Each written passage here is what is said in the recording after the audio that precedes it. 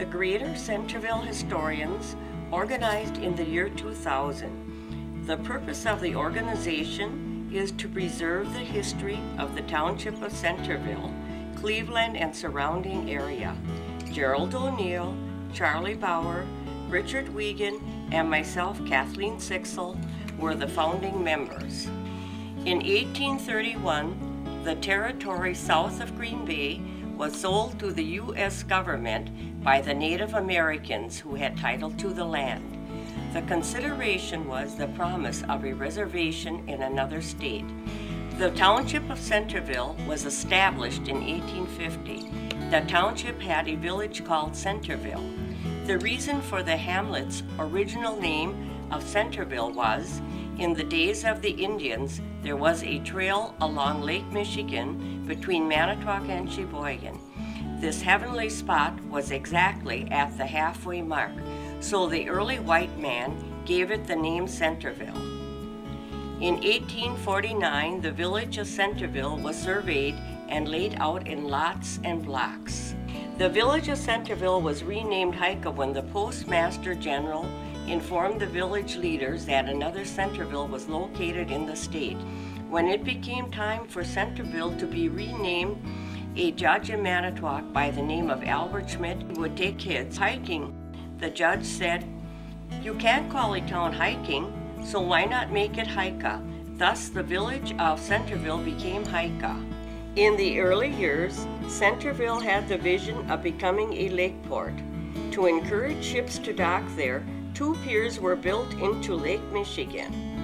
Many German immigrants arrived by schooners, and the village began to grow. The village had a brick factory, stores, schools, a Lutheran and a Catholic church, mill, saloons, blacksmith shop, and a fire department, and a brewery.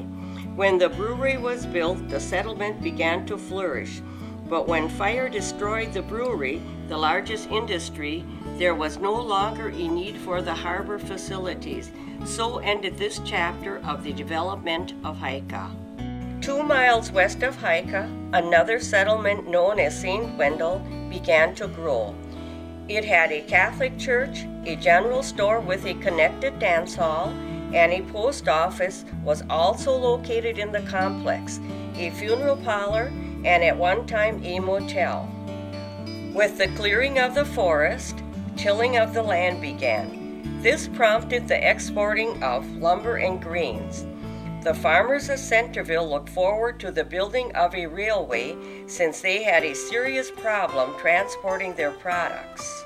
In 1873, the Milwaukee, Lakeshore, and Western Railroad was built between the settlements of Hika and St. Wendel and was named Centerville Station. In 1880, Centerville Station was renamed Cleveland after President Grover Cleveland. Cleveland, at that point in time, owes its growth to the fact that the Township of Centerville was a rich farming community, and farmers from miles around would bring products to be shipped by rail or ship. The village of Cleveland had several grocery stores, a furniture store, a funeral parlor, several saloons, Lutheran church, hardware stores, several gas stations, newspaper, photographer studio, several car dealerships, cheese factory, several feed mills, livestock yard, and lumber yards. The biggest business was the Cleveland Co-op, which offered many types of services. With the failing of grain crops, the farmers began dairy farming. With the abundance of milk, another industry began, cheese and butter making. Local cheese factories dotted the countryside. One-room schools were usually built near the cheese factories, so children would have a ride to school when farmers brought their milk. In 1958, Hika, St. Wendel, and Cleveland incorporated into the village of Cleveland. In 1968, the Cleveland Elementary School was built. The Township of Centerville has seen many farming changes, but dairy farming is still the primary vocation. Today, Cleveland is known as the seat of Lakeshore Technical College, which offers an educational alternative to 4-year colleges. An ancient proverb states, "When an old person dies, a library burns to the ground." These words were the inspiration for organizing the Greater Centerville Historians. We hope to preserve as many memories as possible.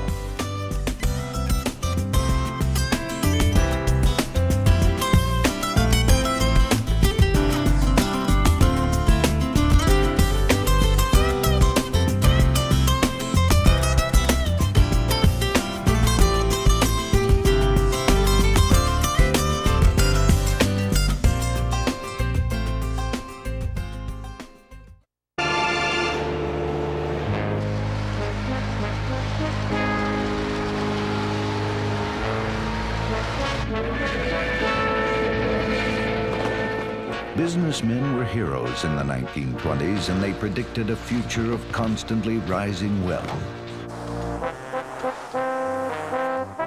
Advancing technology, they believed, would increase productivity and create new products.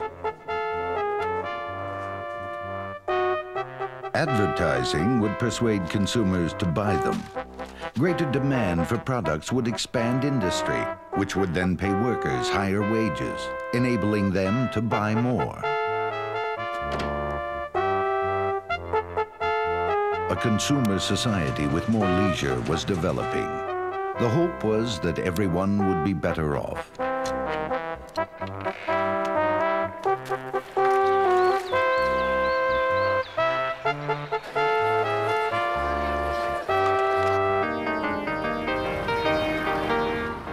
Business volume expanded rapidly. One item being sold as never before was automobiles.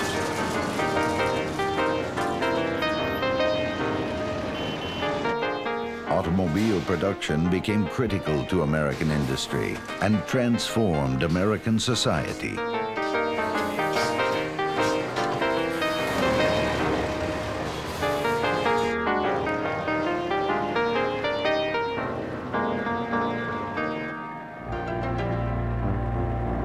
Times were good, but if the combination of steady growth and business confidence didn't hold, Americans of the 1920s would have only their savings to fall back on.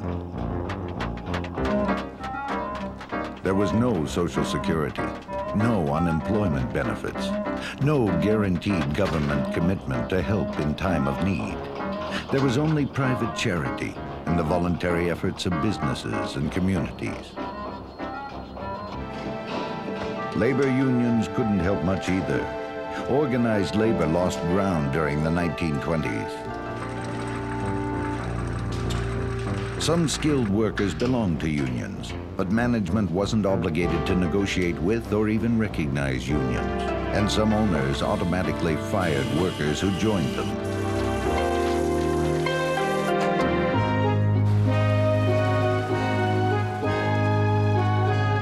Despite the boom, the income gap between rich and poor was high. Production of goods was beginning to outstrip ordinary people's ability to buy them.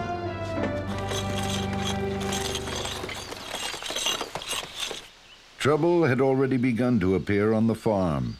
Farmers were producing more than people were buying. Farm prices were low, but farm costs were high. It was a sign of weakness in the economy.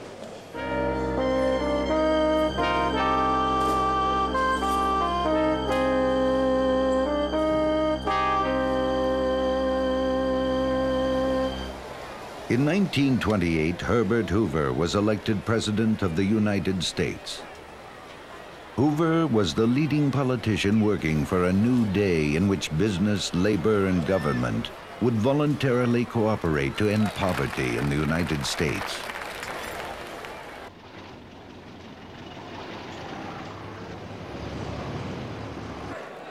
With the genuine prosperity of the 1920s came a stock market boom that more and more people bought into. Stocks could be bought on margin, only 10% of the purchase price down. Even banks speculated on the market with their depositors' money. In the 1920s, the government was not inclined to regulate the stock market, banking, and business practices. No one wanted to believe that the boom couldn't continue indefinitely. In October of 1929, the stock market crashed. The crash toppled the pyramid of debt in the whole country as each creditor demanded what was owed.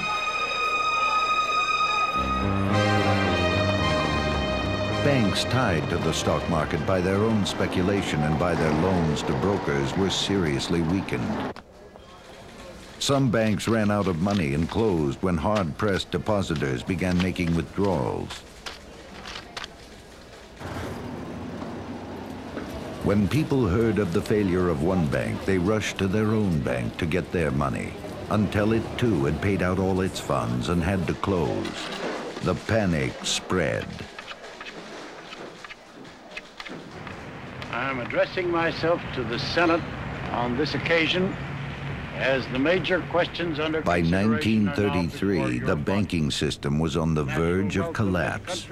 But every action the federal government took seemed only to make matters worse.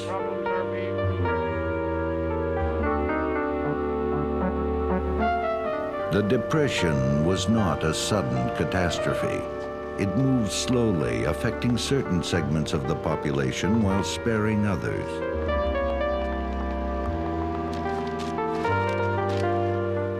The forgotten man was the worker who lost his job. With no jobs and no income, workers stopped buying radios, new clothes and furniture, and stopped putting money in banks to be loaned to other businesses. Companies that had weathered the first phase of the Depression began to fail. The crisis spread from business to business, just as it had spread from bank to bank.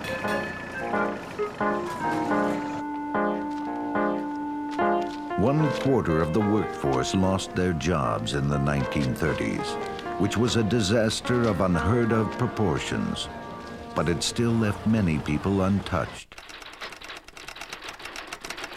Some industries proved to be depression-proof, like the movies. The film industry was one of the biggest in the United States. People wanted to escape. There was always a quarter for the movies. Come, everybody get dressed. Ready for the opening. Hurry, girl, make it snap. Action. Camera.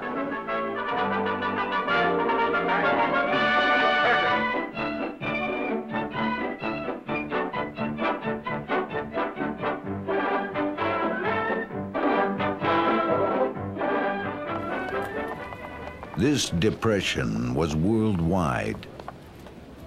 The collapse of the U.S. economy triggered an economic collapse in other countries too. In Europe, the response to the Depression was often a radical rejection of capitalism and democracy. In Germany, Adolf Hitler began his rise to power with promises to remake the economy so that it served the working people.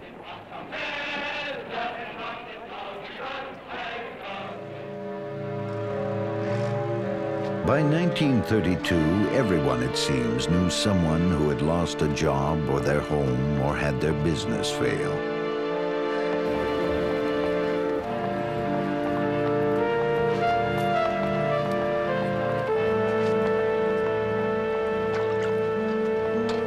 Soup kitchens and bread lines for the unemployed and homeless became familiar sights. They were paid for by private charities and community relief programs. There were no federal programs. Unfortunately, the private charities' funds were quickly drying up, just when the demands on them were multiplying.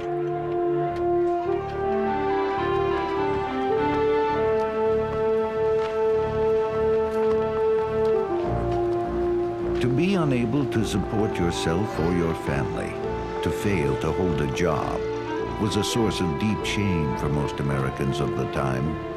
Many people tried to hide their poverty, especially if they had to take charity or relief.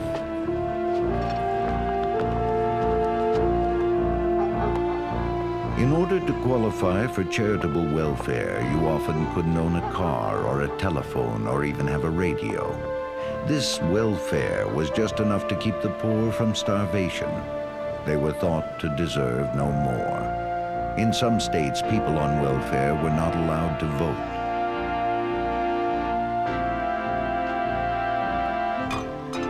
There had been depressions before. The difference in the 1930s was that the bad times went on and on, month after month, year after year. On the outskirts of many cities, permanent shanty towns grew up. Blaming the president for not providing relief, people called them Hoovervilles.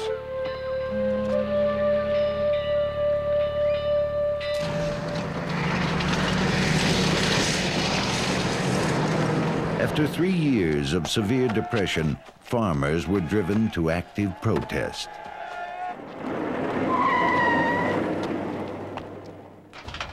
Farm product prices had fallen along with the prices of everything else. Desperate farmers organized boycotts, blocked roads so produce couldn't reach markets. When a farmer's mortgage was foreclosed, his neighbors sometimes conspired to buy it at auction for next to nothing, and then give it back to the farmer.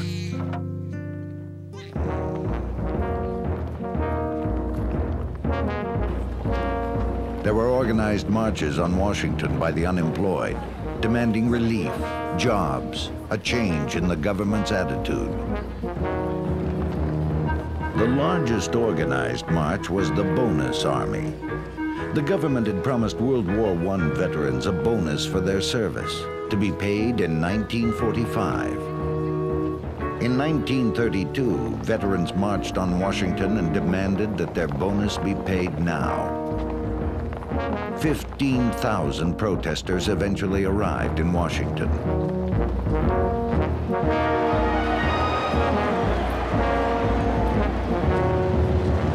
The vets were orderly, peaceful.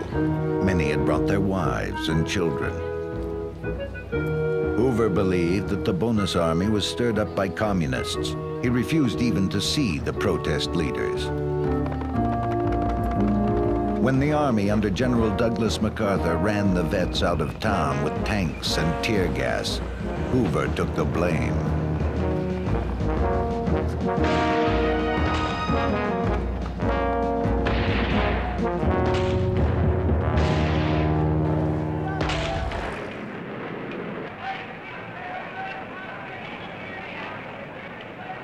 (1932) was an election year. The Republicans had held the presidency since 1920, but Hoover and the Republicans were held responsible for the crash and the Depression. It seemed certain a Democrat would be elected this year. And there can be no more dependable means to this end than the re-election of Herbert Hoover as President of the United States.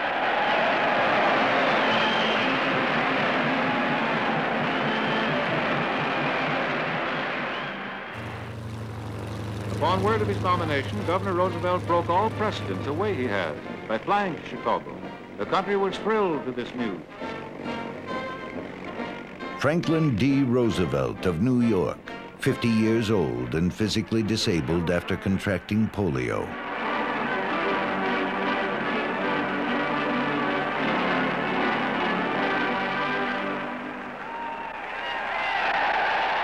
You have nominated me, and I know it, and I am here to thank you for the honor.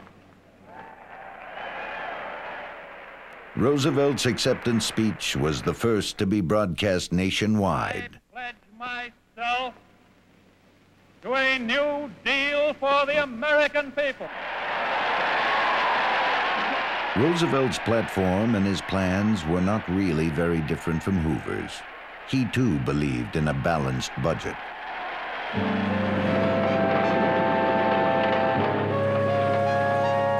Like Hoover, Roosevelt believed that confidence was necessary to get America out of the Depression. But while Hoover believed that confidence in business was paramount, Roosevelt believed that the hope and confidence of all Americans had to be restored.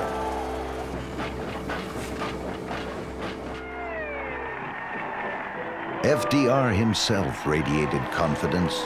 On the radio, in the new sound newsreels, FDR inspired confidence in the American people. Who decline the defeatist attitude, join tirelessly with me in the work of advancing to a better ordered economic life.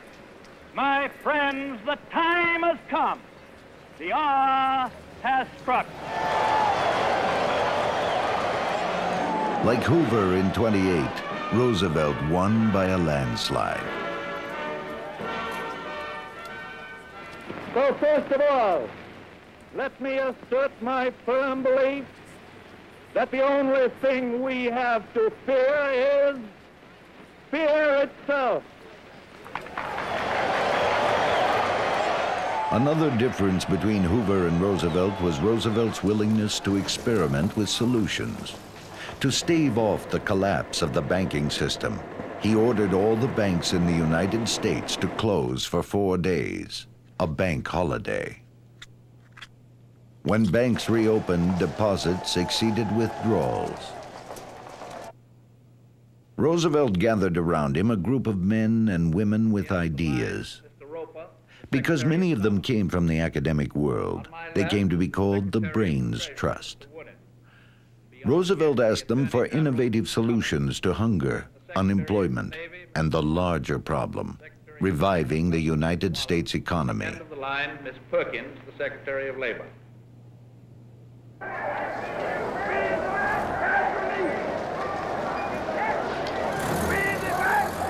Solutions to unemployment depended on government spending, an unpopular idea with Republicans and Democrats alike.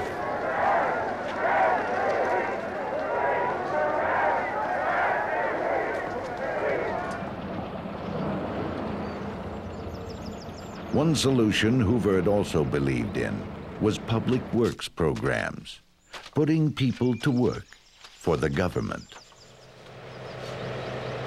The Civilian Conservation Corps, CCC, put young unmarried men to work doing conservation projects on government lands. Every month, they were required to send home some of their pay so that many different communities benefited a little. The New Deal was less successful when it attempted to change the way the United States economy worked. The NRA, National Recovery Administration, attempted to regulate wages and prices throughout the U.S., industry by industry. Symbolized by a blue eagle, the NRA gave people hope that the government, through businesses, could improve economic conditions. But the NRA failed to revive the economy. In 1935, for giving too much power to the executive branch, the NRA was declared unconstitutional.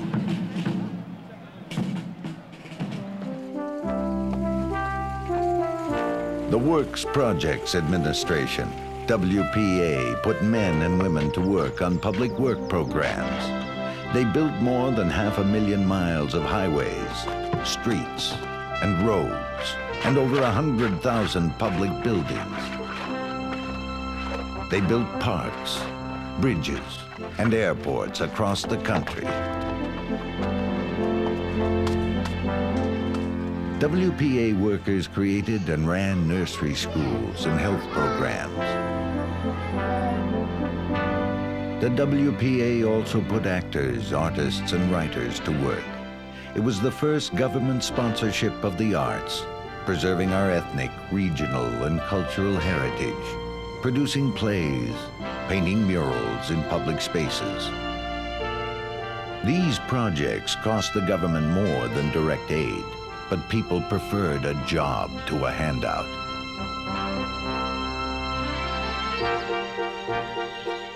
The Agricultural Adjustment Act, AAA, paid farmers not to plant crops and to destroy surplus crops and livestock in order to raise prices and farm incomes.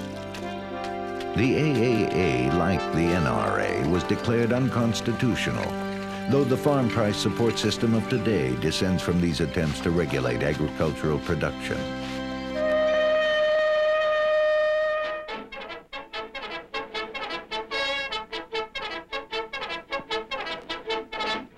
Today, depression is a fading memory. Millions of men and women have found employment, and with it, confidence and hope. The government employed sophisticated propaganda techniques to convince the American people that the New Deal programs were good Americanism, that they helped ordinary people who really wanted work and not a handout to become independent again.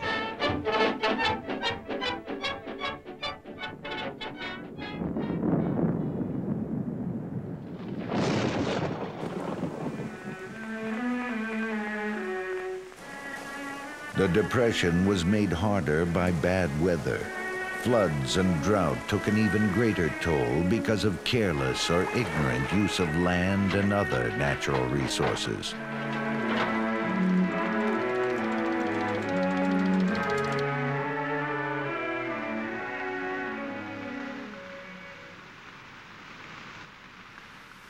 Beginning in 1930, there were serious droughts in the Great Plains. Combined with weeks of high winds, the resulting dust storms covered whole states and turned the Great Plains into a dust bowl.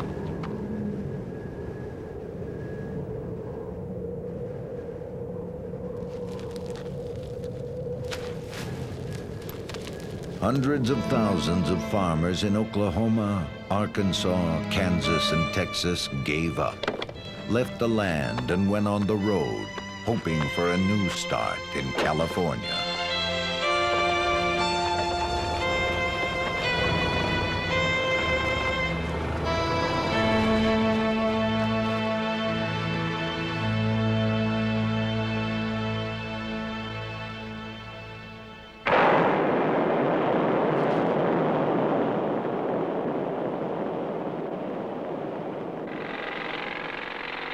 The ecological disasters were one cause of another government initiative.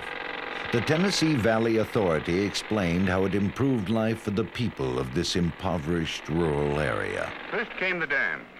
Up on the clinch at the head of the river, we built Norris Dam, a great barrier to hold water in flood times and to release water down the river for navigation in low water season.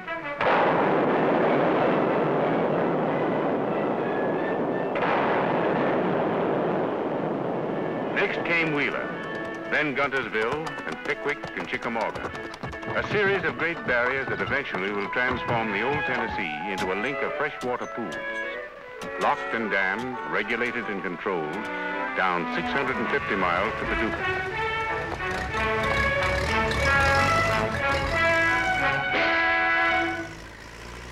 We come over here this morning because we want to work again. Ideas for change didn't all come from the government. Often FDR and his advisors were only responding to pressure from radical political groups and the growing militant labor movement.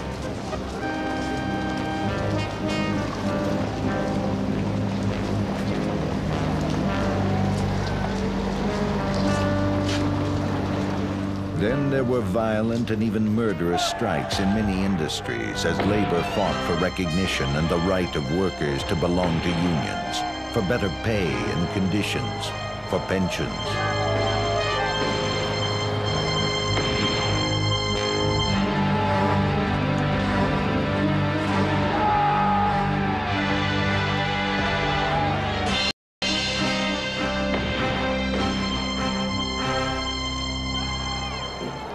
During the 1930s, the labor movement won a place in the American political scene. This was one of the most significant social and economic changes in the United States. Unions and union membership became an accepted part of American life. The pressure of the labor movement and left-wing critics pushed the government into establishing laws and agencies that today we take for granted. The Wagner Act, which guarantees the right to organize unions and compels industries to negotiate with them. Social Security, the first government pension program.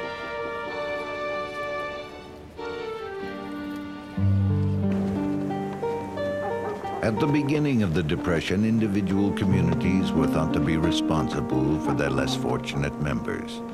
By the end of it, the federal government was seen as the only agent with the power to help those who could not help themselves.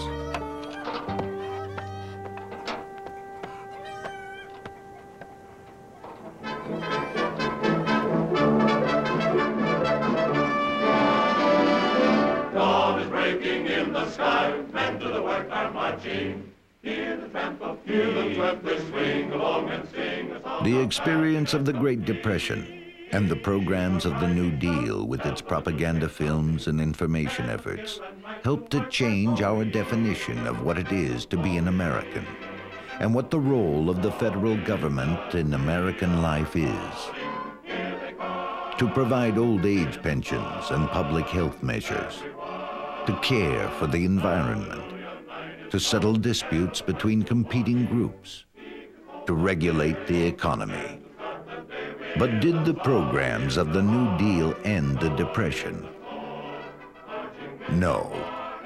In no year between 1930 and 1940 did unemployment fall below 8 million.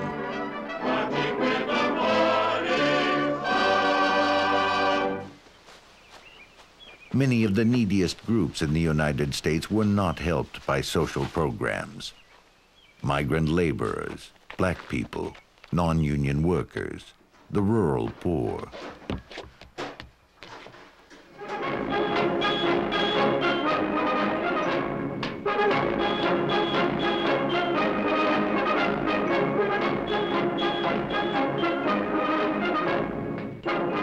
The Depression really ended in America when war began in Europe.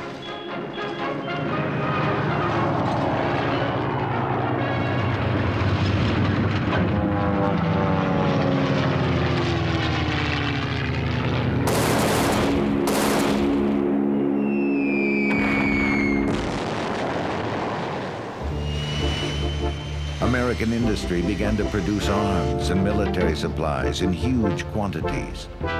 The United States, President Roosevelt said, must become the great arsenal of democracy. American workers turned eagerly to defense production. The future looked dark. It seemed likely that soon the United States, too, would be at war. But after more than 10 years of idleness and waste, it was good to be back at work again.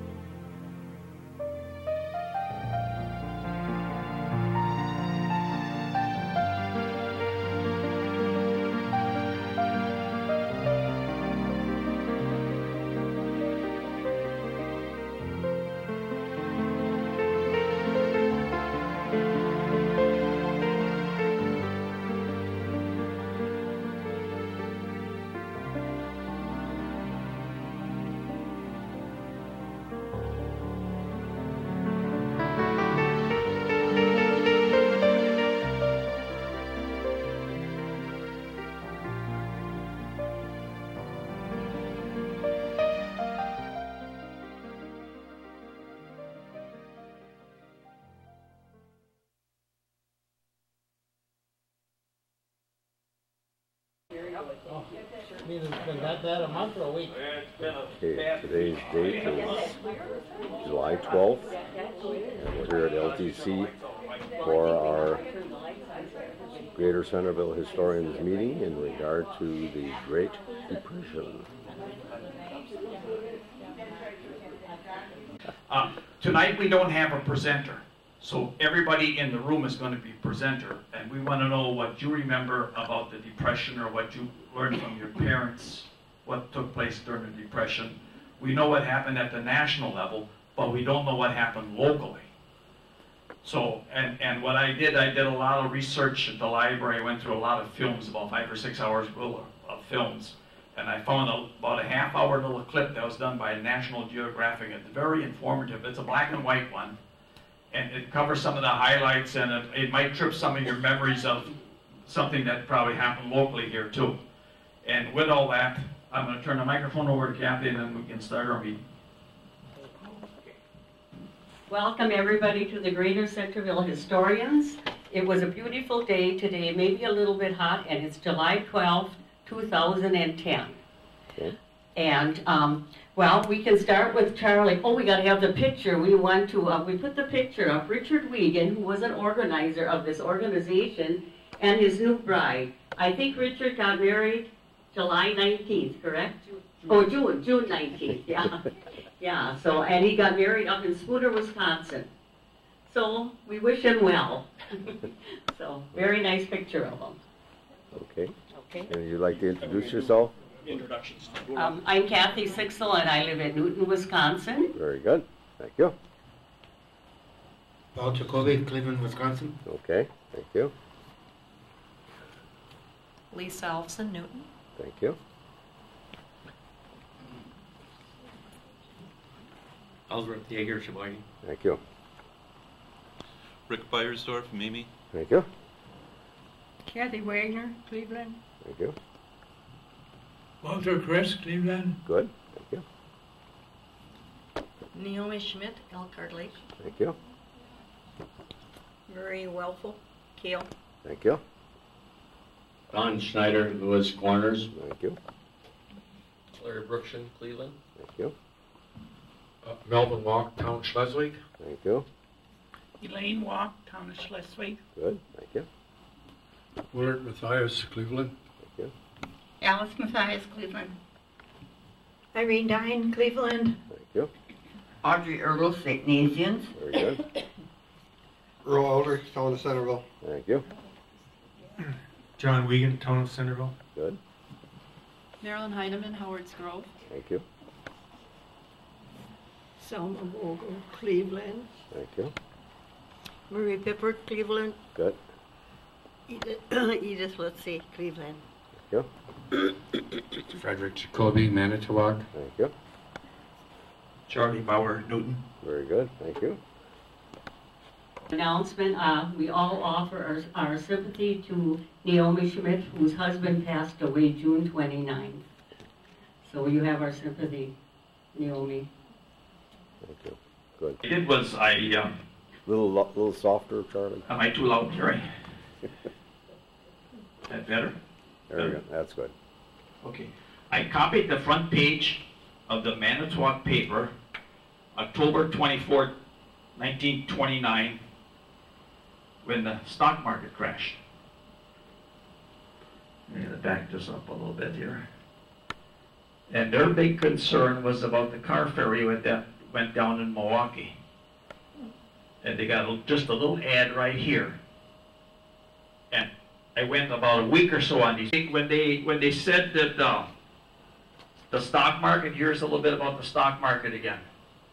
It was a very slow process. And I was always under the impression when the stock market crashed, everybody was broke. But apparently it didn't happen that way. It was a very slow progress, I guess. And the other thing that I'm going to just pass all these newspaper articles around here. They're quite interesting if you get a little time here just to look at them. But they spend a lot of time just on the car ferry, a little bit on the stock market, especially it was just small articles, nothing, no headlines whatsoever. let's do it this way. How many people here in the room, I'm not asking who voted for Roosevelt, how many people heard Roosevelt's speech, his nomination speech? Can I see the hands? Did anybody listen to it on the radio? We got one back here, Walter. Anybody else? Oh. Okay. Okay, how far back can we go with the presidents? If we go backwards here, I can go all the way back, and I remember Eisenhower. That's as far as back I go. And before Eisenhower was Truman. We got any nods for Truman? Okay. Then Franklin Roosevelt. Herbert Hoover. Anybody on Herbert Hoover? How about Calvin Coolidge then? that gets pretty far back there, huh? And some of the programs were mentioned on the little film here we watched that Roosevelt started to get the economy going, and like he said, the CCC, the Civilian Conversational Corps, and then he had the FERA, the Federal Emergency Relief Administration, the WPA, the Works Progress Administration, then he had the AAA, the Agricultural Adjustment Administration, then he had the NRA, the National Recovery Administration, he had the PWA, the Public Works Administration. And one other thing that did happen during the Depression was FDIC, where the Federal Deposit Insurance Company was formed to safeguard your money that you had in the bank, so it was safe to take it back out of your mattress and put it in the bank again. And they talked earlier in the thing about the different movies that came out, and some of them was Snow White and the Seven Dwarfs, The Wizard of Oz, Stand Up and Cheer. I think Shirley Temple had a big thing during the Depression in that. She was quite out there.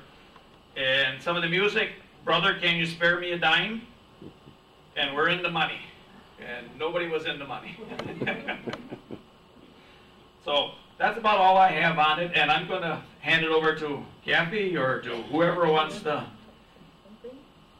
I could probably throw a question out. There were no soup lines locally here in the Centerville area.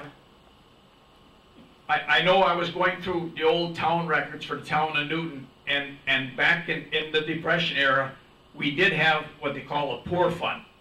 And there were 3 people named that showed up there all the time, and they got something like $2 a month or $3 a month. It wasn't very much at all, and that came out of the town's poor fund.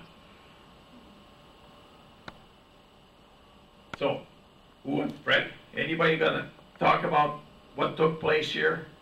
Or the shortages that took place? Like I said, my mother told me she couldn't get rubber and they couldn't get sugar. And the other thing she did mention was, well, we had the storm of 1936. Well, that added to the misery besides that. And at the same time, Prohibition was going on. That went on from 1920 to 1935. So not only being miserable, you couldn't get a drink to drown your sorrows. It was terrible. Good job, Charlie. Now, as I was talking to Jerry earlier this week, and he was talking to his father-in-law, he is what, 94? 94. 94, and he was saying that the market for pigs there was no market. They were totally worthless. So if you had hogs to ship to market, you're better off just killing them because you couldn't get anything for them. I'll turn over to Kathy. Kathy Sixel, I know that my parents always said that when the banks closed, but I think they talked about that, but I think everybody did get their money after a while. It was good yet. They also wanted to go to a movie. It was 10 cents. And they had a little bank from the bank, and my dad worked on it for hours to get the 10 cents out, but they couldn't get it out, so they couldn't go to the movie that night. Thank you. I also have a letter from Paul Yeager. It's, let's see once. Oh, he wrote me 2 of them. He really didn't write about the Depression. Is the mic off? No, the mic is off. Yeah. We're testing. It's got to be on. It's not on. Did I press the button? Is the green light on? Yes. Well, it should be on. But it doesn't work. the Greater Centerville Historians meeting on the 12th. I don't have much information on the Depression. My parents retired from the farm in 1930 and bought a house in Cleveland. That, I believe, was at the cost of $6,000. That was a lot of money already in 1930, I thought, for a house. Where did they live in Cleveland? Does anybody know what house they would have been in? Nobody? Oh, okay. And we have a gentleman here who has some information. He'd like to identify himself. Go right ahead, please. Willard Matthias. On the Jaeger place, it was where Gordon Pippert lives now, used to live, and it's now Yost lives in that house. And what street is that? Linden. Linden Street. That's Okay. what it is. All right. Right now. And what did he do for a living? As far as I know, he never did anything. He sold that farm, and I suppose that was enough money for him to retire on. Okay. But I know his son, what is his name? Paul. Paul.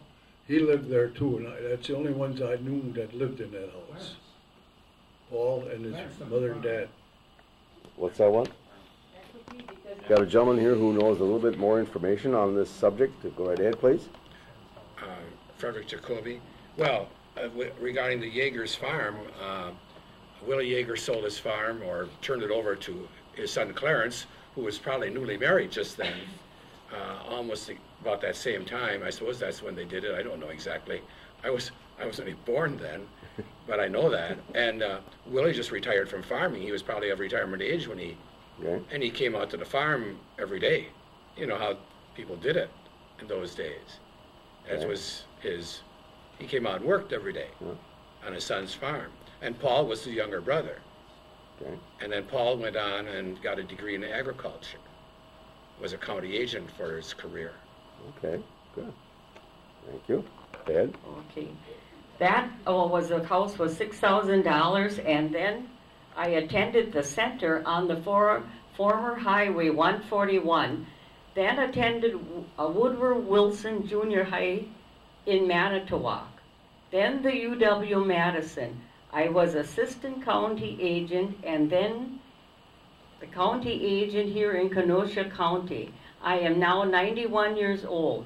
I only, don't know that, but the only thing I recall about the Depression years is that I found out after the fact that my father had to borrow money to buy a suit for my confirmation at St. John St. Peter Lutheran Church in 1933, even though he was retired. While he was retired, he didn't have the cash at that time. Several of us rode with Bob Shout, that's what it looks like, to go to Manitowoc for junior and senior high. Some of the years there were 8 in the car. Prices for the food were low compared to those in the 20s and now. I'm not just very helpful to you as I don't have good information about that period of time. And then I got the second letter. Another thing that came to mind after I wrote to you last evening, in 1928, the Electric Power Company indicated they would provide electricity to the farm of 5 families in the immediate neighborhood if they would sign up. The rate for the Jaeger farm was $128 a month. The family bought an electric stove. In 1923, when the 5 years ended, my brother Clarence bought a wood stove, burning stove again, so he could cut the cost of the monthly billing. In the village of Cleveland, my parents had 12 chickens, so they didn't have to buy eggs. Yours truly, Paul Jaeger. So I thought it was a very nice letter that he took the time to write it, so. Okay, thank you. Marie, what do you remember about the Depression years? Okay, a question was asked by Kathy to Marie. What do you remember about the Depression, if you got a thought? Marie Pippert, I just want to say that even last year he comes back from Kenosha every year and goes down to the cemetery at Hika. His parents must be buried there because he always Gail always sees him there too. And he hasn't been there this year yet, but he comes every year from Kenosha. And he drives back home at night yet. Oh my goodness. Yeah. What do I remember? Not a heck of a lot, because we had everything too, like chicken and eggs. And I just remember one time I was working for the dentist, and I had on my white uniform, and I was mad at my brother, and my mother wanted a chicken for supper. I thought, what the heck, I can sure kill a chicken. Well, I wouldn't try that again. That poor chicken, I almost had to saw his head off. That was so dull, I felt so sorry. Of course, I had to change my uniform, it was all full of blood, so that was my one adventure. I never tried that again. But other than that, we had everything. Okay. We had apple trees and currants, red and white, yellow ones, gooseberries, but everything under the sun in the garden. I think the only thing they bought was sugar, flour, and coffee. Okay. And they never threw anything away. Okay. And my mother made all the clothes. And okay, so you had clothes to go to school and so forth, huh? Mm-hmm. Okay. Yeah. Anything with the vehicles that they... Well, that meant my dad had the garage, so okay. When I was 16, boy, did I think I was something when I could take any car on the lot. When, speaking of doing work on vehicles at that time, was there any time that you had to extend credit, if you will, to the people who had things repaired? I would tell, I could have a dirty story I could tell. I remember that. Can you put that mic a little bit closer down there? There we go. I had to go in and collect once in a while, and even when I worked for Dr. Gartman as a dentist in Sheboygan, sometimes the people paid a quarter that I collected, but that was good for 7 years then again. But I know I had to go for my dad too. Mm-hmm. Now, you mentioned it was good for 7 years. 7 years. That 1 quarter would... Yeah. Mm-hmm. Oh, my goodness. Yeah. Okay. Very good. Anything else that you would have... Well, everything was homemade. Everything was canned. There were no refrigerators. Okay. Okay. I still think it was good eating. Okay. Very good, Marie. Thank you. Okay. Thank you. Okay, got a young lady here who would like to talk about something in the past. Go right ahead, please. Edith Woodsey from Cleveland. I can remember my uncle was working in Milwaukee and got laid off, and his wife and his 2 children came out by us because they didn't have anything to eat. Yeah, could you put the mic up there, closer? They didn't have anything to eat. Good. So there was my father and my mother, Grandma and Grandpa, the hired man, and 5 children, and then those 3 from Milwaukee, his wife and 2 kids came out, so that we all had something to eat on the farm. And well, those kids were the same age as what we were, and we got into a lot of trouble. So I was 10 years old at that time, and the other one of them was maybe 12, and one was 13, I think, of the children. Okay. But I can remember that so well. My mother, I don't know how my mother always got all that food ready, because that was a lot of people at the table every day. Okay. Very good. Thank you. Got a gentleman here, please. Frederick Jacoby. As long as we're talking about the Yeager family, I'm about as expert as you're going to get. Clarence Yeager and Willie Yeager's family, because I lived across the road, and Howard and I were together all our life. And they're buried on the Casa Cemetery. Paul's wife, Charlotte, is buried there too. Then Clarence had an older brother, Walter, and he graduated from Manitowoc High School in 1917, the same year as my father, and went on into business, became very successful. And I think it was the telephone company, or like Western Electric. It was something like that. He was like he made it good.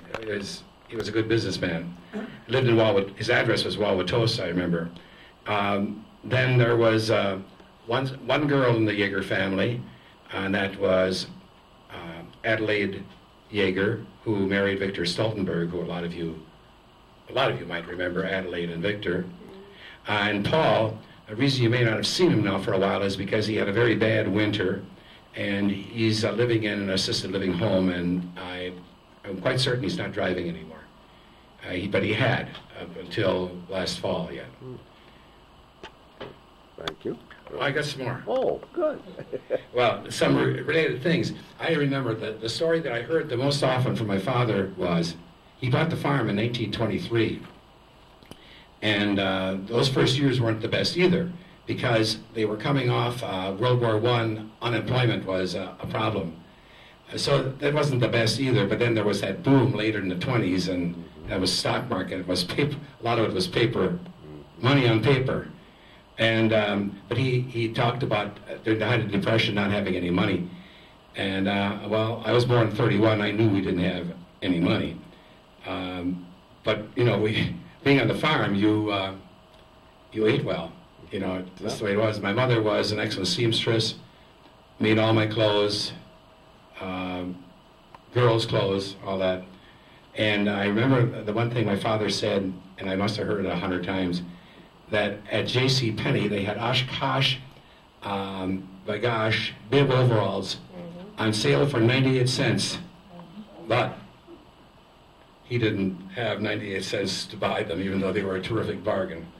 You know, that's the way it was. He had a mortgage on the farm when he bought it, and the mortgage in those days, bankers didn't give farm mortgages. Bankers mostly didn't give money to people that needed it in those days. That's kind of an overstatement, a joke, but there was more truth than not to it. They gave money to where it was to people that had money where it was more safe. See? And so you got private mortgages from relatives mostly, and my father had one from a distant relative, and so then he got into the Depression, and making interest payments were a struggle, and so things were good, and the man was generous, and that was fine. But then he died, and his son took over the mortgage, and that was not good. He was very strict and very demanding, and so then as soon as Roosevelt set up some farm mortgage plans, some that are still used today, then my father got into one of those mortgage plans. Okay. Thank you. Ogle, Cleveland. Thank you, Selma. I can remember that when my parents had gotten this farm, their children came from Germany, and this family had 6 sons, and he bought a section of land out of Sheboygan Falls near Waldo, and each son was given the same amount of acres, and so they had 50 acres, and that's what they farmed with the few cows, probably 12, all of their lives, and they retired and ended up in Cleveland, so they could be near us. Okay, very good. Thank you, Selma. Ed, please. Willard Mathias. Thank you. What I remember of the old days is that when my brothers and were talking about it, they were saying that we never knew there was a depression. We had a dairy, and my dad had 14 farmers that brought the milk there, and when he needed wood for the stove or for the factory, a Longhorn cheese would cover a lot of wood. And then they'd always negotiate different things. Okay. We raised our own pigs. We had 4 of them, the 5. We had our chickens, geese, whatever you wanted. Okay. We had mink.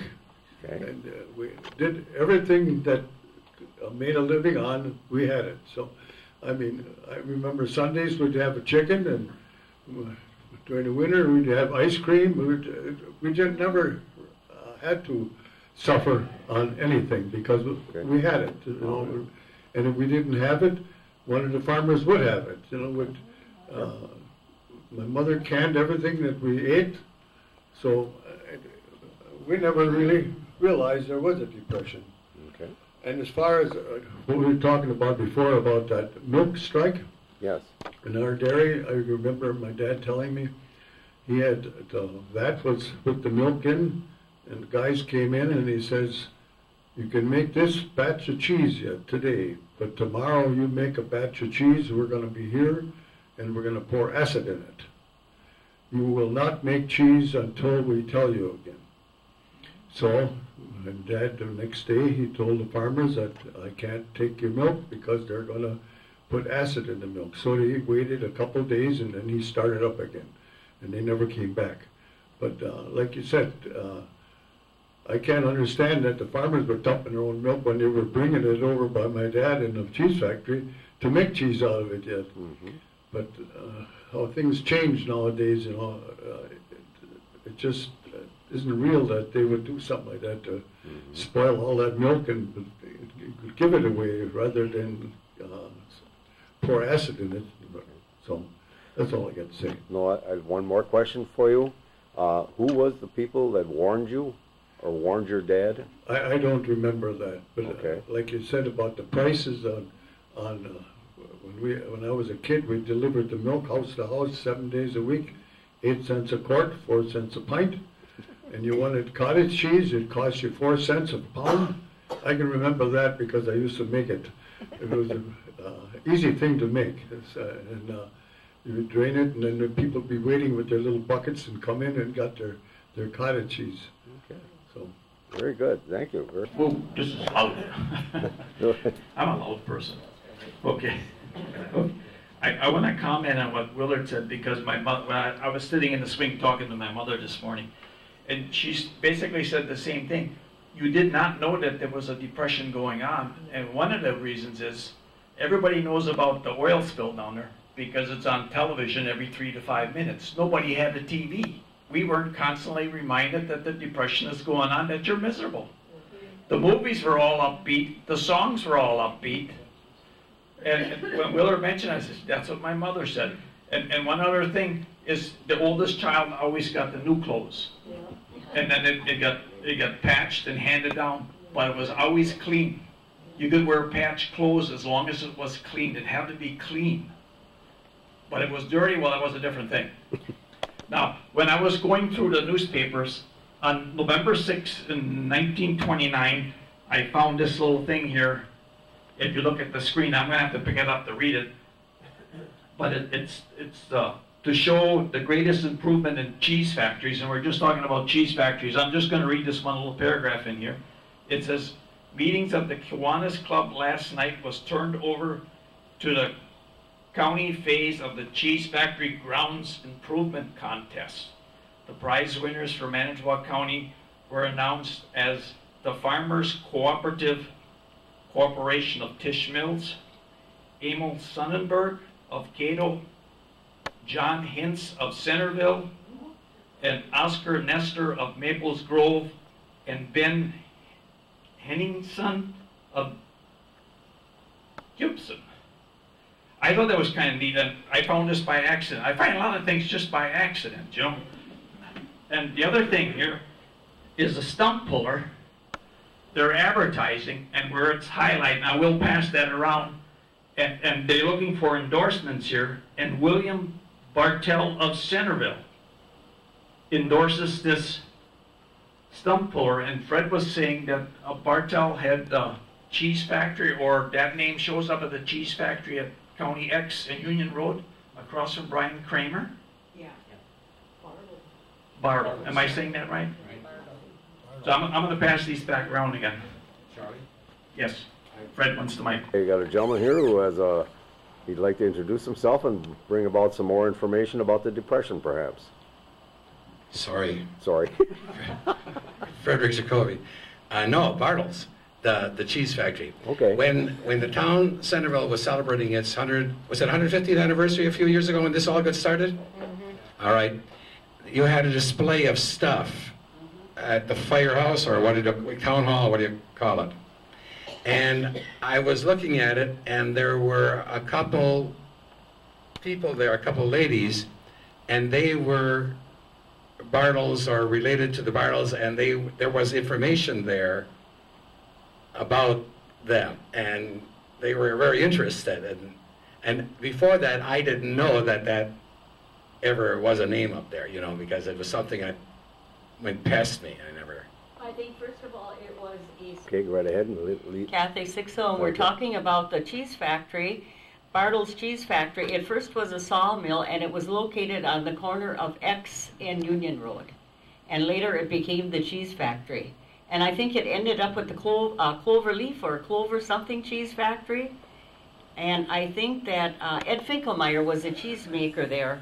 And something happened to them. I guess he lost his job or the Depression came. And he lived with, or the whole family lived with my in-laws, Florence and Art Sixel at that time. So. Okay, very good. Thank you. Go right ahead, please. Lisa Elfson of Newton. My great-grandmother lived next door to me, which is... Microphone. Oh, sorry. Which is Charlie's grandmother, my great-grandmother. And my great-grandmother used to say that when people could not pay the bills for the General Star that they ran, they also had a culvert business and the farm, and so people would give them items. So when Grandma died, we went through her attic. She would have anything from zithers to really odd items that were really never in the family, because people would pay their bills with just giving them items because they didn't want to starve. And she also said, of course, the people who had chickens, they would have the come to buy the feed from them, and of course the fabric from the chicken feed sacks and the flour sacks were made into either clothing or dish towels, that sort of thing. Okay, very good. Thank you. Got a lady here who would like to speak a few words. Go right ahead, please. Audrey Erdl. Thank you. My father bought the cheese factory February 1st, 1926. And he had lived in the town of Sheboygan, so he did his banking at Howard's Grove. So when he moved to the cheese factory, he kept his money at the bank at Howard's Grove. Well, when the bank closed, Howard's Grove closed, he moved his money to Cleveland, because Cleveland never closed. Okay. And I remember my brother and I had savings accounts, and we lost the money in the savings account, but I could have been about 15, 16, maybe 17 years old, and my brother was 18 months younger than I was. We got checks from the Howard's Grove Bank for like $1 some cents, 87 cents. I don't know how often, but I know they used to come until the money that we had in our savings account was paid for. Okay. Wow. Very good.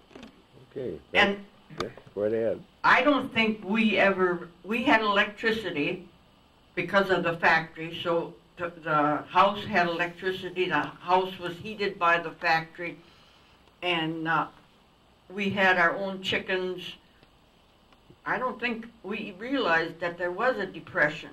And I know my parents, or mostly my mother, would take us to the movies once in a while. Of course, we had to go to the kind that she liked, and she only liked Shirley Temple or Jeanette MacDonald and Nelson Eddy. So those were the movies that we saw at that time. Very good. Thank you for sure. Hold it. Do one more time. I'm Alice Mathias. Thank you.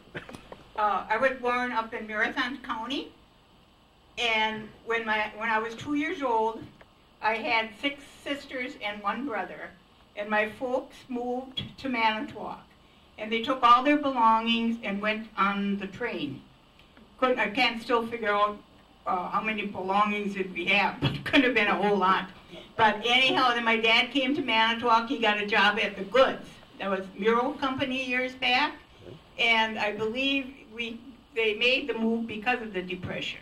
He was a farmer up north, and evidently didn't make enough money to raise the family. Okay.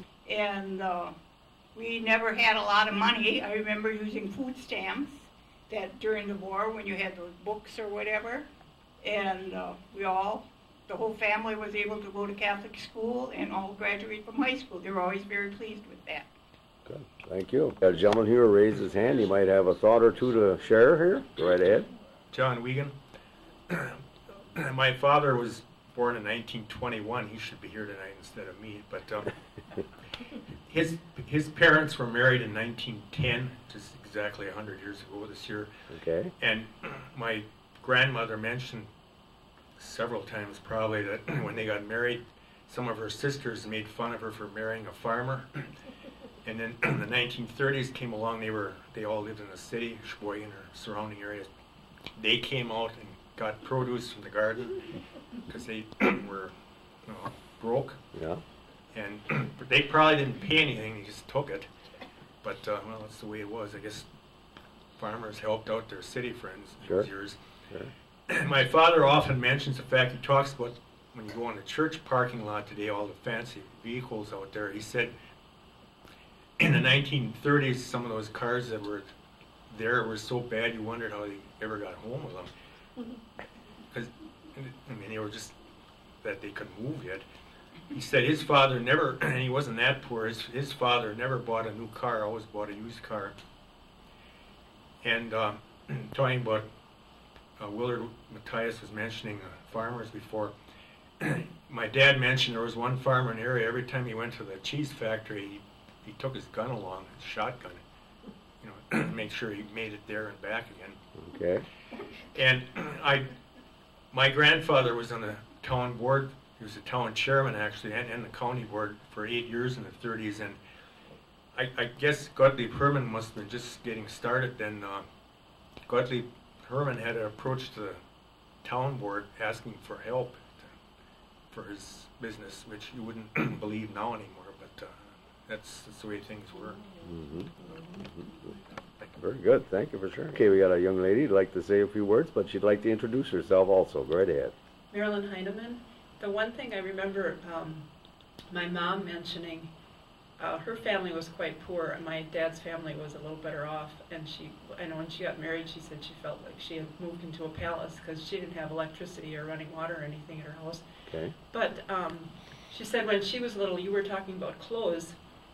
Everybody always had really nice stuff for Sunday, and she didn't have anything to wear for Sunday, so her mother cut apart her wedding dress and dyed it green and made a dress for my mother to wear to church. And she said she remembers her crying when she cut it apart because they didn't have, you know, any money for her clothes.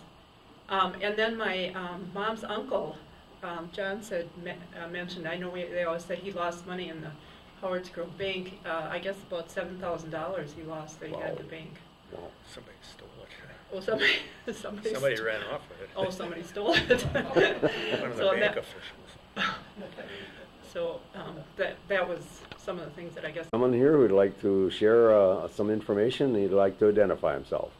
Melvin Walk. Good. And the stories that I have are not my stories. It's just I'm 72 years old, but these are stories that I heard. And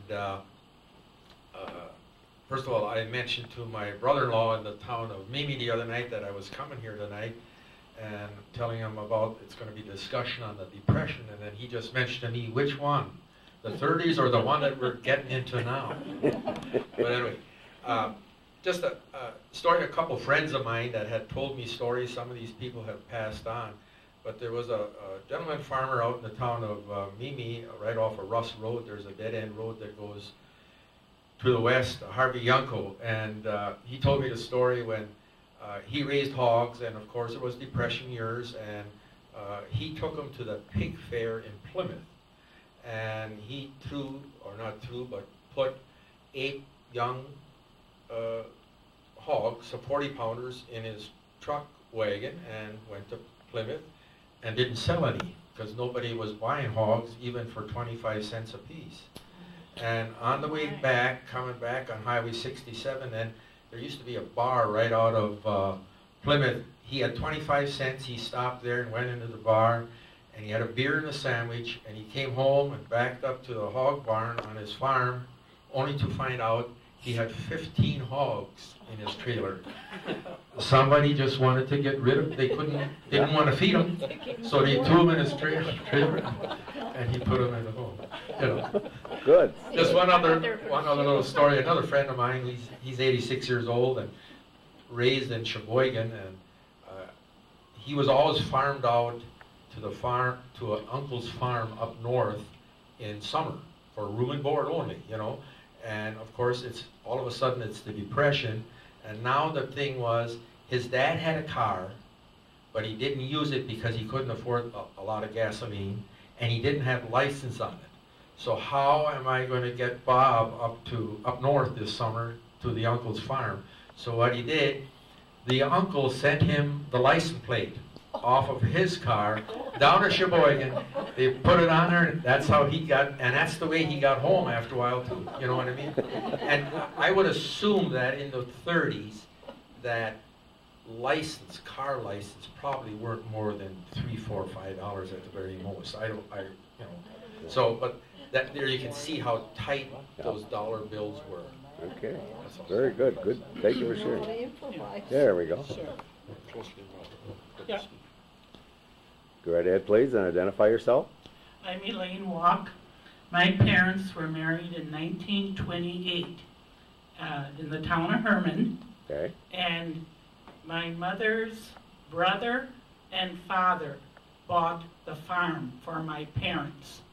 Then my oldest brother was born in 30, another one 32, 34. I was born in 1938. But I can remember my dad always being happy that each year they at least could pay the interest on the note on the farm that they had borrowed. All right. And before my parents were married, they both had worked in Sheboygan at different jobs, so they had friends from the city. Now they were on the farm, and many of those friends would visit them because they had nothing, and they at least would get a meal. Sure. We had chickens, and on a Saturday, you would see my mother butchering 6, 8 chickens, and she would sell them either to the neighbors or ladies from the city. And then the flour bags were cloth, and their dish towels were made of, if it had a pretty design or border on. We had a good life, but plenty of food, plenty of work. Many a time you walked home from school and the pantry would be full of dirty dishes from all day.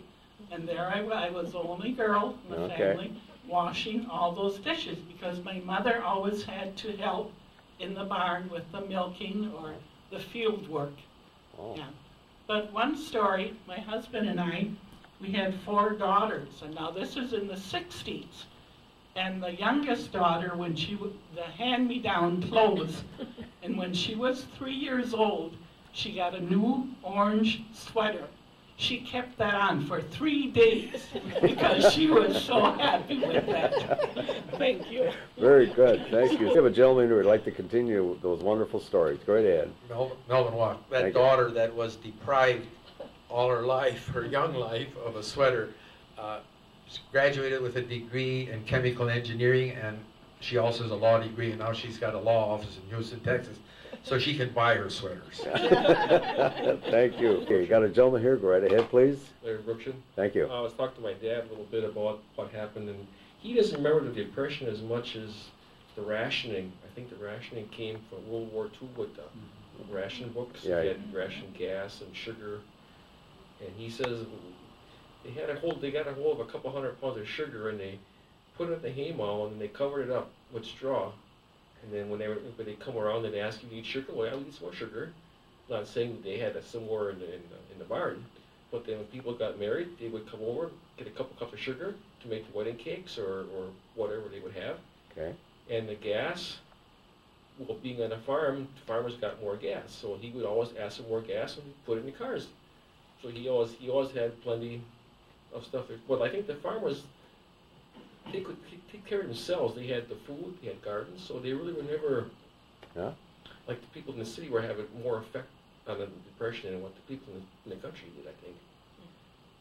So that's all I could get out of them. Very good, thank you. I got a young lady here who had some recall, and it's kind of unique, and she'd like to identify herself. Naomi Schmidt, and I can recall, because we always had a lot of cottage cheese we put on bread and put carob syrup on top. And the one day a number of years ago, I was talking to somebody about that, and he says, oh, that used to be called the Depression sandwich. I didn't know anything about it. I still eat it to this day. Oh, good. Good, thank you. Got a gentleman here who would like to speak up a little bit. Go right ahead, please. I'm Walter Crest, and I live down in Hika village. Yes. We had chickens too, and our own eggs and that. My dad worked for a railroad company in Sheboygan. They were 12 hours a week. That's in 1935 and through there when I went to high school. We used to drive in with them. In 1940, I started to work at railroads for 40 cents an hour. Holy cow, okay. During the Depression years, we bought a new car for $1,000. Okay, very good, thank you. Okay, when you mentioned the pig thing, that they were not worth anything, I did talk with my father-in-law, Reuben Gotts, and he's going to be 95 this August, and I asked him if he knew anything, and he says yes. Getting rid of pigs was a big problem, and he called the cattle person who purchased that type of thing, and he said the guy come out, and he says, yes, I'll get rid of the pigs for you, but you have to sell me one of your cows besides. And he says, okay, it's a deal. And he had like 7 or 8 pigs also, and a pretty fair size, but he said he couldn't visualize what happened next. He says the guy gave him $1 for each of the pigs, but yet he would purchase the cow, and he shot the pigs right there and left it, and says, now you bury them. So that, apparently the pork was not the commodity they were looking for. And the only other story I have in regard to my dad, and he was born in 1901, and he had money in Newton Bank, and there was no problem. He had plenty of money in there that he had saved up during his bachelor years. And when that decree, or whatever you want to call it, came through from the national government about shutting down the banks, now on the tape or film, they indicated it was about 4 days, but he says it was like a couple of months. And he had to borrow, he had money a little bit at home, but nothing major, and he had to borrow a few dollars from his sister-in-law. And he says that was the toughest thing for him to do, to go, to a relative and borrow the money, knowing that he had it in the bank, but he couldn't touch it. But he says it did loosen up, that he was able to get to that account after a while. Thank you. Okay, we got a young lady who raised her hand, and I think she has some information. Go right ahead, please. I'm Audrey Ertl. Now, I don't know if this was right after the Depression. It might have been a little bit later in the 30s. But my mother helped my dad with the bookkeeping at the cheese factory. And she would get so upset when the farmers didn't cash their checks. They would save their checks until the church, their books went till November 30th. Some of the stores like Staple and different stores went to November 30th. Yeah. So the farmers saved their checks until November 30th and then paid their bills. And they never cashed their checks, and she always had to carry these checks forward every month. And that used to irritate her no end. So I don't know how much depression there was around our area. I agree, thank you. Okay, got a gentleman here who has addition to let us know about. Go right ahead. Muller Matthias, when she was talking about having farmers not cashing their checks, we had the same problem at our dairy. My dad used to get all excited all the time. Every month you go through your checking account, and they didn't cash your check. And it would go on until the end of the year, and then all of a sudden they'd cash their checks to pay their bills. Okay. And I suppose their taxes and everything, but they had the money, but they just didn't cash the checks. Why, I don't know. That wouldn't happen nowadays. Thank you. Got a gentleman here who raised his hand. Go right ahead, please. Frederick Jacoby. When Walter Crest told about earning 40 cents an hour at Valroth, I remembered that Ellsworth Schutte, which was the oldest of the Schutte kids, kitty corner on the farm and X and Centerville Road there, told me a number of years ago, all 3 boys at one time or another were in the CCCs, so I'm not sure how that fell into place, but I think after, you could only be in the you could only serve so many short terms in the CCCs. And so then he was working for a rather prosperous farmer near Howard's Grove, and as a farmhand. And somebody from Sheboygan would always stop in and pick up eggs and stuff like that at this farmer. And he was a foreman at Kohler. And so at one point in 1939, he offered him a job, and offered Ellsworth a job, this foreman. And Ellsworth said yes, he'd be very happy to take it. And I said to him, and this was really, really striking, I said, do you remember how much you earned? He says, I sure do. He said, 25 cents an hour. And I thought I was a rich man. He told me that about a couple years before he died. Okay. Now, I've got some more stories, but I don't want to intrude if somebody else has. I got some stories about some of our family in Dakota thinking of moving here and all that kind of stuff because okay. You've got a one or two, we'll start into it a little bit. All right. We have a bunch of letters that I've only came across a few years ago. I found that my mother had saved, see, my mother grew up in the middle of South Dakota, and she still had 2 sisters there. And so they wrote letters all the time. And they wrote a lot of letters those days. And so these letters told a story in 35, 36, when the dust storms were so bad out west, and it was dry and hot here in the summer of 36, after the snowstorm of 35, you know, that winter. And they couldn't find work. Now, the one family tried to make it farming, and it was not going good. And they weren't considering any drastic move because I suppose they could grow enough, but there was no water, the trees were dying. It's all in those letters. Trees that had lived, you know, a long time, big trees, were dying. People were calling out the vet to see what's wrong with their horse, and the vet said, you gotta put them down, because there wasn't enough to eat or drink. But the other family had no children. They were childless for many of their first years of married, and he was a mechanic and just earning such a little bit of money, and she was working 12 hours a day, 7 days a week in a little restaurant. And so they wondered, and they had made plans. There were 2 different plans that showed up in those letters. One was to come and move to our farm and live there, and my uncle would have helped my father, I suppose, on the farm, and my aunt would have helped with the gardening and everything, and they could have lived there, you know, and there would be enough to eat, you know. That's a short version of that story. But they didn't do that either, and they never made the big move. And the other one was a plan that they would fill up their car with canning jars and come here in early fall and fill up a can, enough stuff, and then drive back to Dakota. And these letters are serious, you know. Those were serious plans, but they didn't do it. They never got that far. But in Dakota, nothing would grow. Those letters are very telling. Yep. No. Right. Here we get rain once in a while, you know, or you could water from a well or a creek. Right. Thank you. You got a gentleman who said he's got a couple things to talk about. Right ahead, please. Charlie Bauer Newton. The only thing that I was going to comment about the videotape that we watch here about the rioting in Washington, D.C. against the veterans of World War I.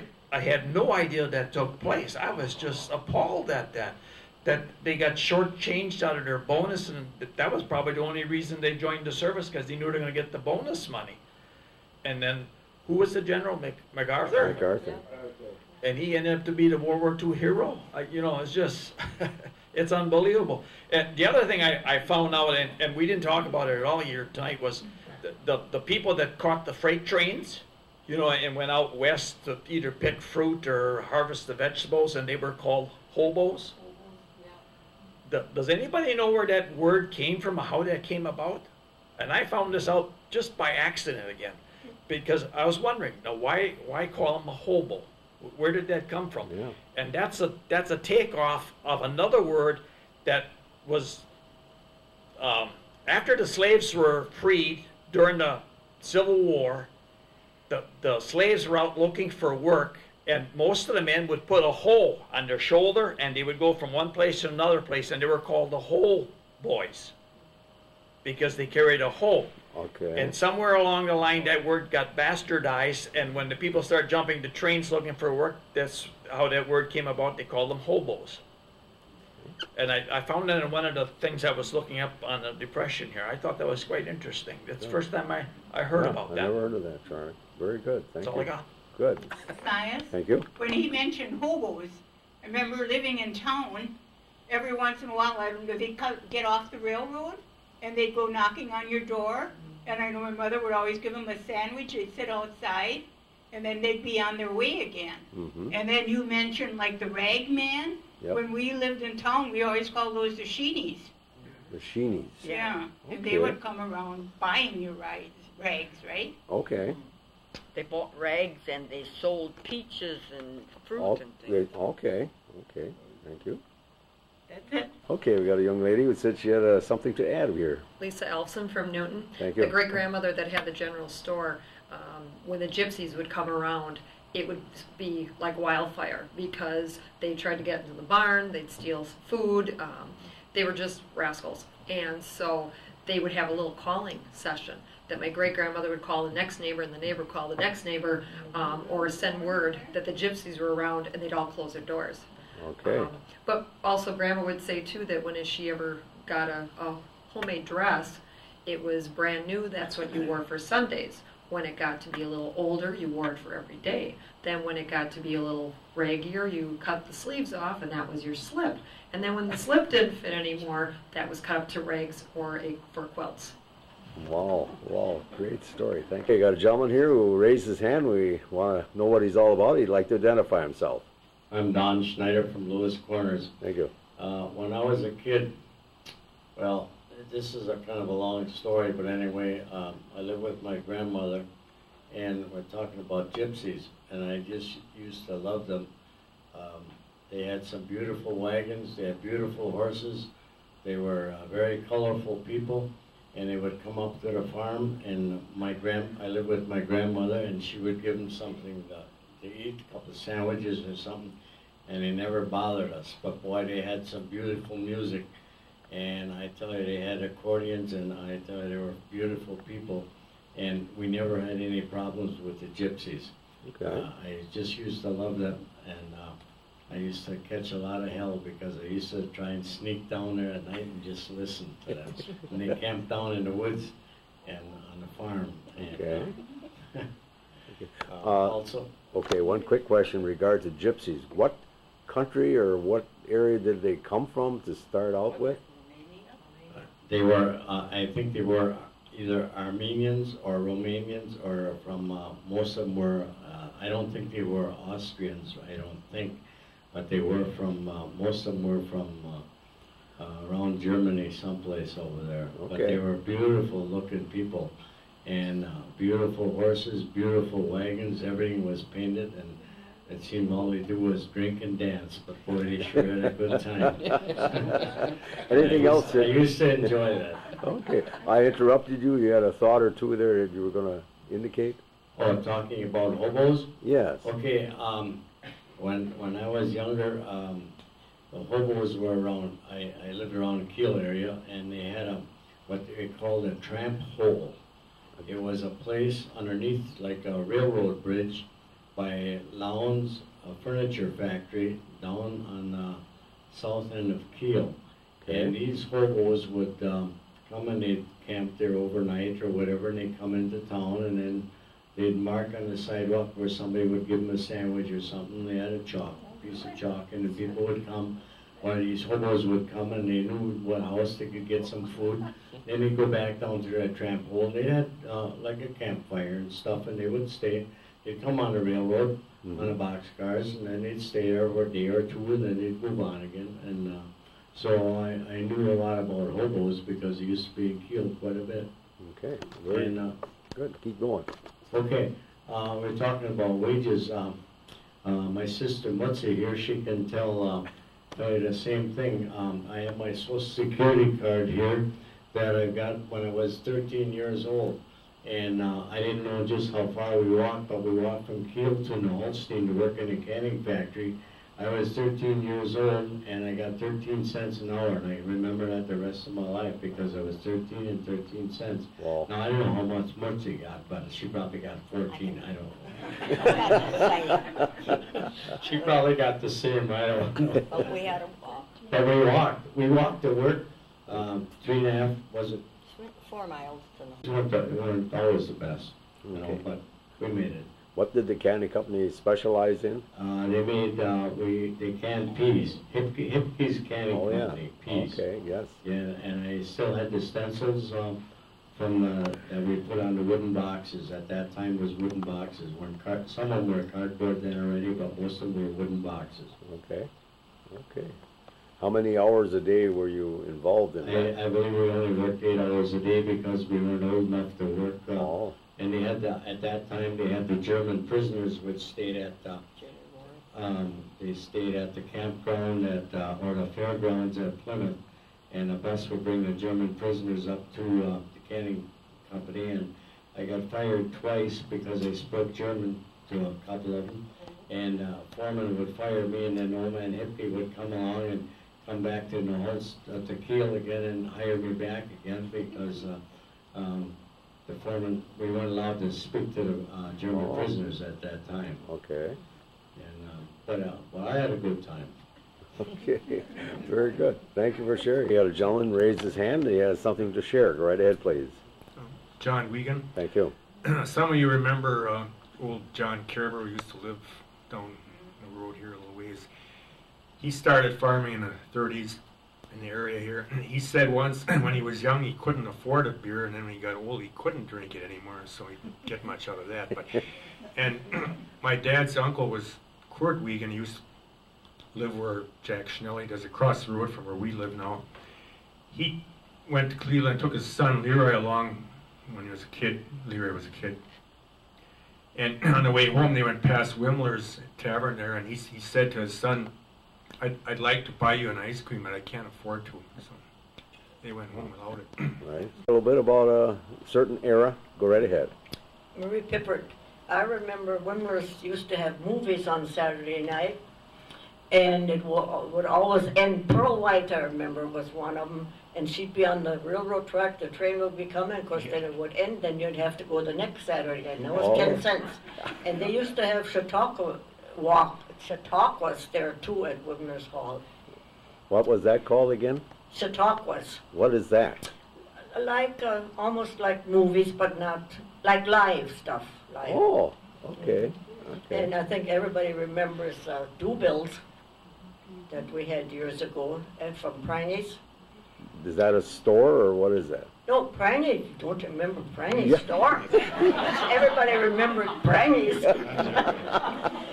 You took stuff there. Oh. And like cabbage and eggs and potatoes and tulips and strawberries. And then you got a do-bill. And I remember one time I got a nice winter green coat with a fur. Boy, did I think that was something out of a do-bill. Okay. Mm-hmm. Okay. And they always had a beautiful Christmas decoration too, Priney's. Everybody went down there to watch that. Okay. And I also remember the last time I worked for 2 dentists, I got $12.50 a week. $12.50 a week. Mm-hmm. Okay. Thank you. Go. Okay. Good. What do you want to know? Your name, first of all, again? Marie Pippert. Thank you, Marie. But, of course, we danced all over Wimler's Hall and Nennick's Hall. Okay. And Hitzler's Hall. And I remember that the beer was 10 cents. Okay. And when I could drive, I could take a lot of girls along. And I remember every Brussels said her mother gave her $1, and that was enough for a round for the 5 of us. For a beer. Okay. Yeah. But we went to a lot of dances and roller skated. Okay. Good. Very good. I still think those were nice times. Very good. Thank Good you. eating. Good eating. Hi, Jerry. I got something. Yeah. Okay, got a gentleman here who raised his hand. Go right ahead, please. Frederick Jacoby. You know, about the programs that were put in place at the national level to give people jobs. Yep. As a result of that, when you go to state and national parks, you see these roads with all the posts around them down the road, and all the roads there, and the field houses. That was all part of one of these programs, maybe the WPA, but I don't know. Mm-hmm. Other things were post offices were built, libraries were built, you know, to give people jobs. Sure. Gymnasiums at schools that didn't have them. So a lot of those things are still to be seen, and the result of that. Okay, very good. Thank you. Got a young lady here again, and she'd like to maybe address this with a final thing, if you will. My name is Kathy Sixley, and I would like to say a final thing is I was to the library, I think for Herbert Hoover, and they thought that I think I've got the right name, they thought that he was the one that was at the fault of the Depression, but it really wasn't. He was in finances, and he had advised the people already at that time that the nation was going to fail. And I don't know, has anybody else been to that library down in Iowa? It's quite interesting. Oh. Well, we're going to wind down now, and Larry, I want to thank you for the topic. He suggested it, and it's been very nice. And anybody else have any suggestions for any topics or for something that we can pursue? And to tell you the truth, I haven't worked on next month yet. I'm thinking about it, so it'll be a surprise for all, including me. So, good night, and again, thank you all for coming, and I hope to see you all next month. Okay, very good. Paul Jacoby. Thank you, Paul. Lisa Alfson. Thank you very much. Good job tonight.